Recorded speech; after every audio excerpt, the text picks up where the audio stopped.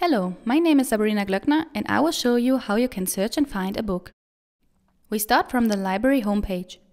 To search for a book, please enter the book title in the search box. You can also enter the author's name, the ISBN or the year. The result list shows two results. We'd like to take a closer look at the first one. The library holds several versions of this book. The different versions are sorted by publication year, newest to oldest. The most recent version is on top of the list. The third edition is available both in printed format and online as ebook. Click on the printed book to see the shelf mark.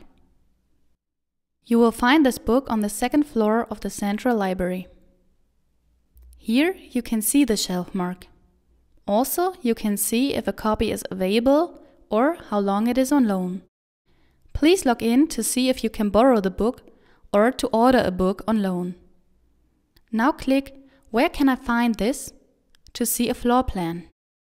The book is located in the area marked in yellow.